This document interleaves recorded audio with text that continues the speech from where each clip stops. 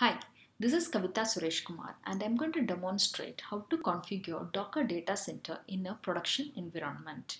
For this demo, I'm going to make a of 10 virtual machines with Ubuntu 14.04 installed in them. And I have installed the latest version of commercially supported Docker engine in them. And I'm going to configure 3 machines as UCP controller nodes, and the remaining 7 machines I'm going to install them as UCP nodes and configure 3 systems as a DTR. Let us start the demo by installing the UCP controller node. Docker run for starting the container, and we are going to remove the container at the end. And then we are going to run the container in the interactive mode. And then let's give the name of the container UCP, and then we will do the mount point of the colon slash. Then we are going to give the image name, which is docker/UCP. Then we are going to give the command install, then -i. Then we are going to specify the swarm port, which is 3376, and then we are going to specify the controller port, which is 4443, and then we are going to specify this is a fresh install. So since there is no UCP image available, the image has getting pulled and it has been successfully pulled. So it is asking for the admin password. So let's give the password. So it is pulling the required images. The required images have been successfully pulled. So if you want to specify an additional alias, you can specify. So we are not going to specify anything. So just clicking enter. So now it is checking for the required ports. It has generated the UCP cluster root CA and the client root CA. And then it has deployed the UCP containers. So now we have the UCP controller configured. So and this is the URL for accessing the UCP controller node. So let us access the UCP dashboard. Click add exception, confirm security exception. So now let us log in.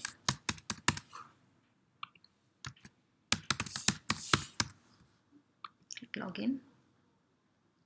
So first we need to upload the license.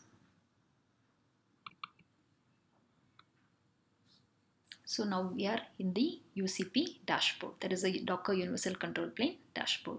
We have successfully uploaded the license also. So now let us go and configure the remaining nodes. So remaining 2 nodes we are going to add as a replica for the controller node. So let's do that. Let's move to the next system. So the command is almost the same, except few changes. Instead of install, we'll be providing us join.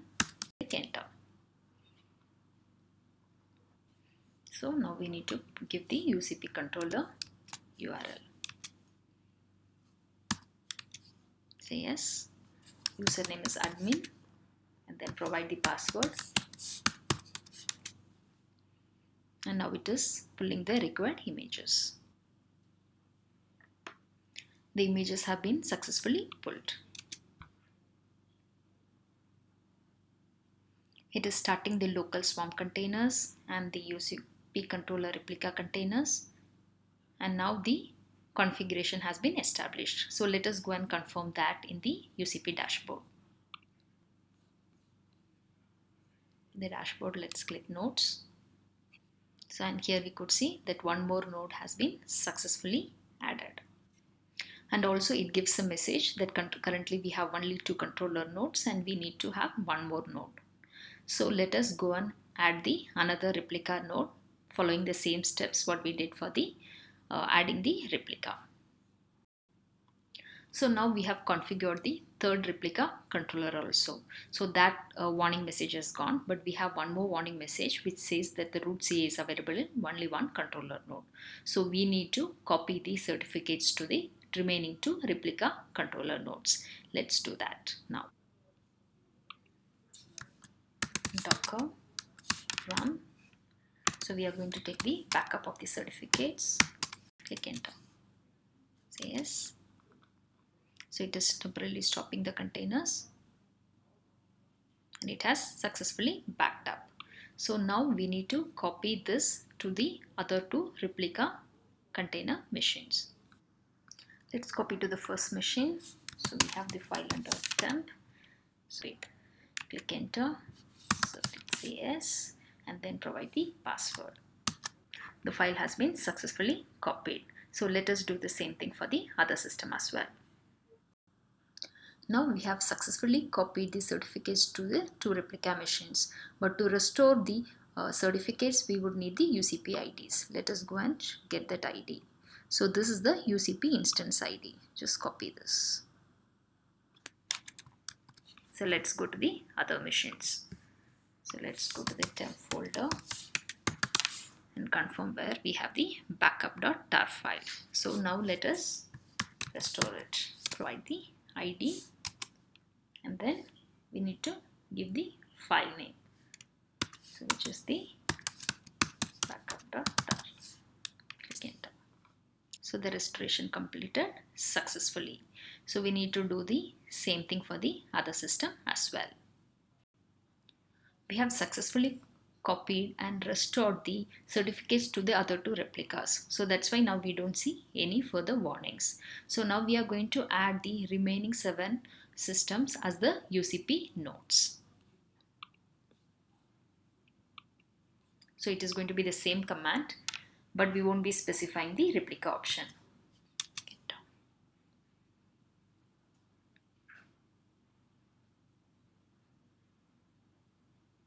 So we need to provide the URL of the UCP.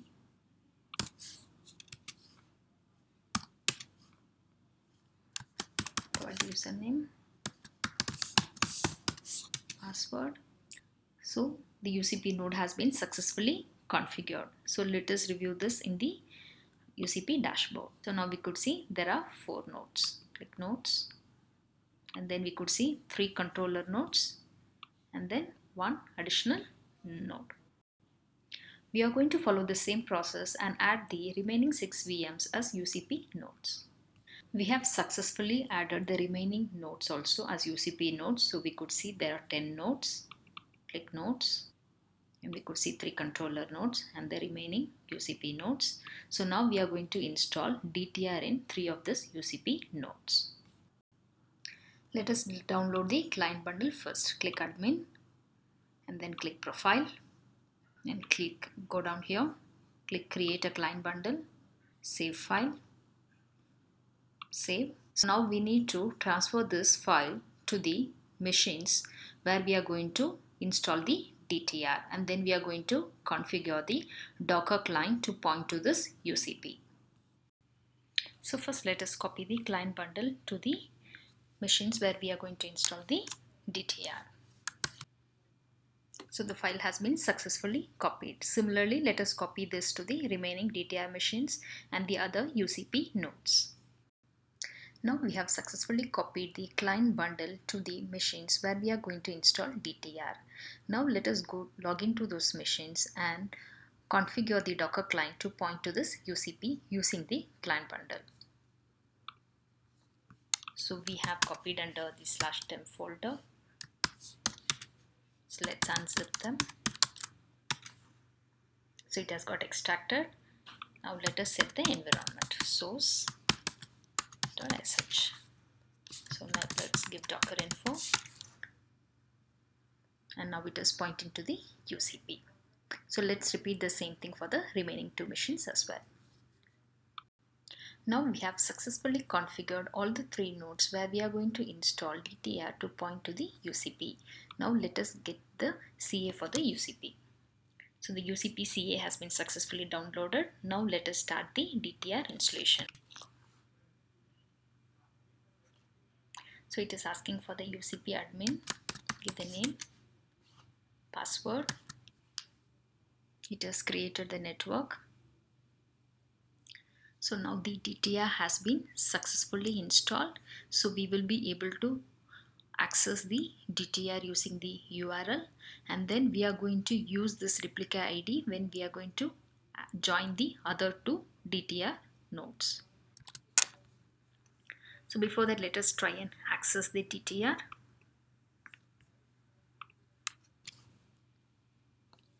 Click add exception, click confirm security exception. The Docker trusted registry has successfully come up. Now let us go and install the DTI in the remaining 2 nodes. Go here. So first let's get the UCP CA. So we have got the UCP CA. So now let us install the DTR. Enter. So it's going to ask for the username. It's asking whether you want to join a replica. So we are going to say yes, I want to join this replica. So it gives a warnings that currently we have the 2 replicas. So we are going to add the other one following the same process. So this DTR node has been successfully installed and joined the replica. So now the 3rd replica also has been added following the same process. So that's why it says there are currently 3 replicas. So now we need to start the DTR and UCP integration. The first step in the integration process is getting the UCP cluster CA. So let's log into the UCP controller node. The certificate has been dumped. So we are going to save this certificate in a file. So let's go to the temp folder. So I'm going to create a file with the name UCP Cluster ca.pem. In this I'm going to paste this information. So I have successfully saved this in a file. So now we are going to get the DTR CA. So go to the settings, come down here, click the options show TLS settings, select the certificate information, copy it. So again we are going to paste this information in a file. Let's create a file with the name dtrca.pem, and then we are going to paste the content there, and then we are going to save that file. Now let us go to the UCP dashboard and load the certificate what we have got from DTR. Go to settings and then click DTR, and then click browse. Then we are going to open the certificate and select the CA, and then we are going to update the registry. So say yes. So the registry is successfully updated. Now let us go and do some updation in the Docker trusted registry. Here select this option auth bypass TLS CA root CA, and here we are just going to update the information what we got and saved as UCP cluster CA. Paste this here. So we have pasted. Click save to save the changes. So we have saved the setting successfully. So the next step is to configure the UCP nodes to trust the DTR CA. So we are going to create a new file ca.crt, and we are going to place the content of DTR-CAPM into that. And then we are going to create the .crt file. So in this we are going to paste the DTR content. Then save this. So we are going to repeat this step in all the systems, and then we will be able to access the DTR from any of the UCP nodes, because we have established the trust between the UCP node and the DTR CA. I have successfully configured all the UCP nodes to trust the DTR CA. So now let us test the integration. Click new repository. Let's create a hello world repository. Click save. So we have created a hello world repository. So now let us pull the image from any one of the UCP nodes. So in this UCP node, I am going to first pull the hello world image from the Docker Hub, and then I am going to tag it to the repository name, and then I am going to push it. Successfully tagged. So now I am going to push it. Docker push.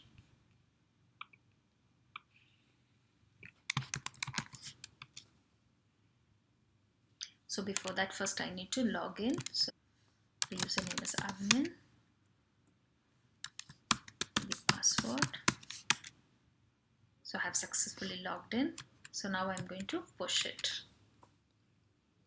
So the image has been successfully pushed. So let's check there. So we could see there is an image there, so which can be pulled using this. In this demo, I have used the IP address instead of a domain name. In an ideal scenario, you should configure a domain name and use that. As part of this demo, you have seen how to configure Docker Datacenter with Docker Universal Control Plane and the Docker Trusted Registry, and how to integrate the Universal Control Plane with the DTR. Thanks for watching the demo.